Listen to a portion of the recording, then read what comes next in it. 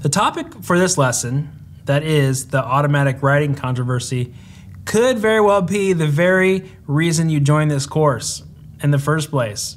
Right? It is a big deal.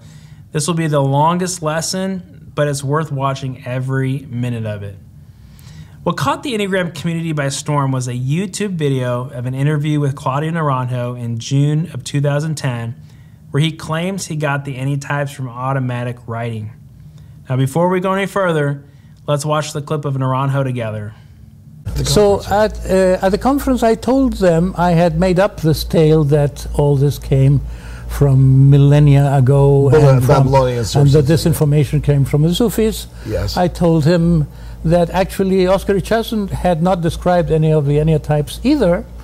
Actually, in the 7 months we spent with him, he devoted about 6 hours to talk about the Enneagram, but he never came to describe any one of the types. That was Enrica. That came from Enrica, Chile. Enrica, Chile, yeah. Yeah. So that came from my own observations, but mostly from automatic writing. Automatic writing? Yeah, it came to me from automatic writing. What did? The specific information and it's Enne types. About Enne types, which I then verified through observation, right. because I was surrounded by people I was teaching and exploring with. And I had friends in Enrica who told me essentially the same story. Yeah. That John there Lilly. was no mention of others besides. He said there was no mention of any types except from you. Yes. So that you were the origin of the Enne type concept. And you were the origin of the word Enne type. Yes. You suggested it, and I adopted that idea. Okay, let's talk about automatic writing. This is the biggest hang-up for why many Christians are fearful of or advocates against the Enneagram. I have to be honest. At first glance, this was very shocking for me when as a Christian I saw this for the first time and hadn't heard it before. Didn't have any context, I didn't know what to think. But let me ask you a question. Have you ever known someone to take a Bible verse out of context? Raise your hand. Have you ever heard someone quote a Bible verse and import their own meaning onto it?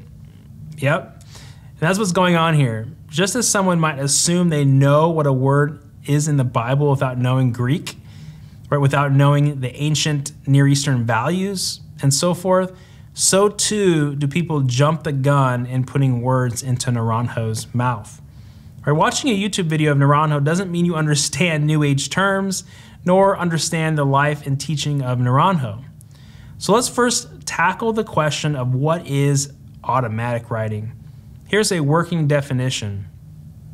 Automatic writing is thought to be performed without conscious thought or deliberation, typically by means of spontaneous free association, as a means for divine guidance, or by spirits and or psychic forces. People have looked at a definition like this and have automatically assumed that Naranjo means the latter, that he did indeed receive the Enne types from a spirit, and go even further to say he received it from a demon. Hence, the Enneagram is a demonic tool for many. I reached out to Catherine Faber, the famous Enneagram teacher who developed the idea of tritypes and studied under Naranjo in the 90s, because I wanted to get her thoughts on the automatic writing controversy. And she told me that Naranjo used the metaphor of automatic writing based on just one aspect of the definition of automatic writing, but not the spirits or psychic forces part of the definition. Here is Faber's explanation. Quote, in 1996, Naranjo used the metaphor of automatic writing, but went on to explain what he meant by it.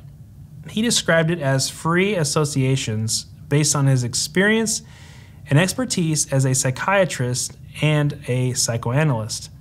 He said the details of the types that Oscar Chazo had proposed came easily to him because of his accumulated knowledge of many personality typologies.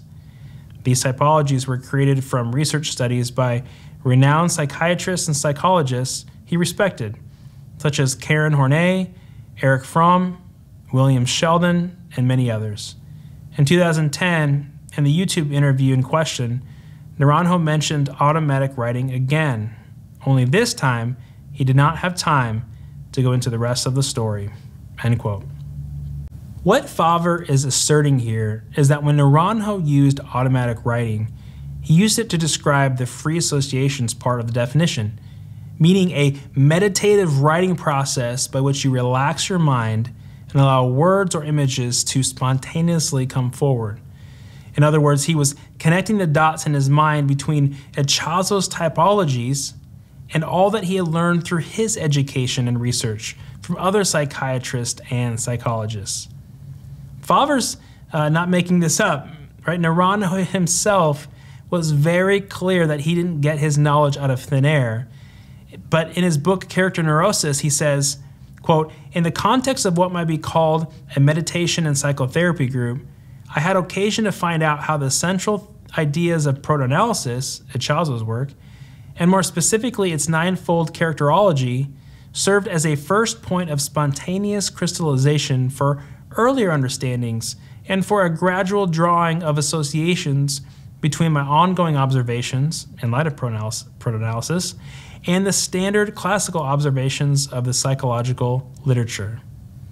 This backs up what Favre said about him and provides a good backdrop for us when interpreting his automatic writing statement. Now, what exactly was Naranjo learning and then integrating with Echazo's work through the meditative process of automatic writing? In his books, Naranjo talks about Karen Horney, who said a child can move toward people, compliance, against them, aggression, or away from them, withdrawal. If these sound familiar to you, it's because these eventually were adapted into the Enneagram stances. Naranjo also took the Freudian defense mechanisms and began assigning one for each Enneagram type, such as reaction formation with type 1, projection with type 6, denial with type 8, and so on. Naranjo also took the 8 original personality types of Carl Jung, who created the Myers-Briggs, and corresponded those with Enneagram types. Naranjo, furthermore, also made another significant contribution by correlating the Enneagram with the Diagnostic and Statistical Manual, the DSM, which is still used today in the mental health profession to diagnose personality disorders. So, as you can see, Naranjo did not just get his knowledge out of thin air, like Moses receiving the 10 Commandments, or Joseph Smith receiving a revelation from an angel or a demon. That's not what happened. And not to beat a dead horse here, but I want to point to you to a second reliable source in addition to Favre, and that is renowned Enneagram expert Beatrice Chestnut, who also studied under Naranjo like Favre in the 90s. Beth and Jeff McCord, founders of Your Enneagram Coach, reached out to Beatrice personally for her thoughts on the automatic writing controversy. And here's what she had to say. Quote, "When Naranjo says automatic writing, I think that's a turn of phrase. I think what he meant was he started intuiting things connected to what he learned from Echazo. Now, I don't think this intuition Naranjo used to flush out the Enneagram types and subtypes, etc., came from nowhere. For all of us, our intuitions often come to us because we have created a foundation in our hearts, minds, and bodies for creative ideas based on what we have studied and trained in. I think for Naranjo, what he added to the Enneagram to articulate it to a Western audience came, in part, from his deep, deep knowledge of the psychological academic literature, spirituality, literature, art, as well as his experience as a psychiatrist and working with people in his groups and workshops over many years. It was also an outgrowth of observing people over time in his workshops in an ongoing way, and working with Fritz Perls to develop Gestalt therapy and his practice of other forms of psychotherapy, including psychoanalysis and psychodrama. It was like he was experiencing the people and the types, and then he would write about them and expand the details on them. And part of his process was articulating what he was seeing through a kind of meditative writing practice. Beatrice also added why she thinks Naranjo was so provocative in his 2010 YouTube interview. As we saw in the video, the men, including the friend who gave him the idea to call them Enneatypes many years ago, were shocked by Naranjo's claim that he got it from automatic writing. So what's going on here? Well, here is what Beatrice had to say about that. Quote, "It's also important to know that Naranjo was a bit of a trickster. He may be using this kind of phrase to push people's buttons, to evoke their biases. and the reaction against him can be seen as an example of people falling for his tricks, for reacting from ego and instinct to something that sounds scary rather than seeking to understand in a larger sense what the Enneagram is all about to support true growth and transformation. What Chestnut is saying is that she thinks Naranjo was intentionally being provocative in this interview to either draw you in or push you away. That was his teaching style. And she thinks the really strong knee-jerk reaction that we've seen against Naranjo proves that this in fact was what he was doing.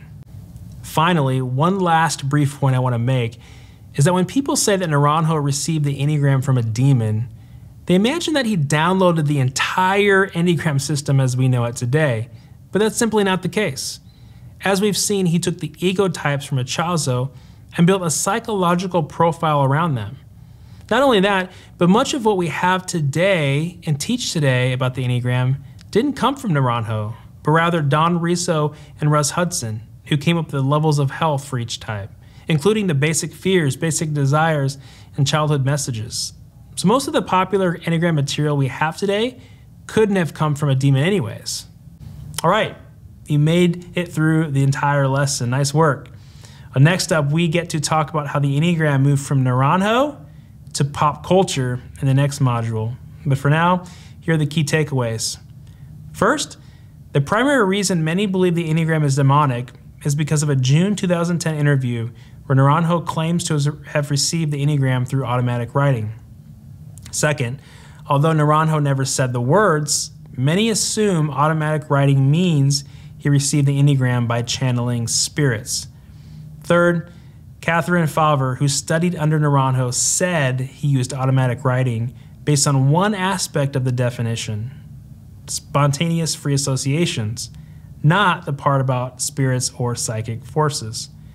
And Beatrice Chestnut, who also studied under Naranjo, said he used automatic writing to mean a meditative writing process whereby he connected what he learned from psychological literature and observations as a psychiatrist to what he received from Echazo.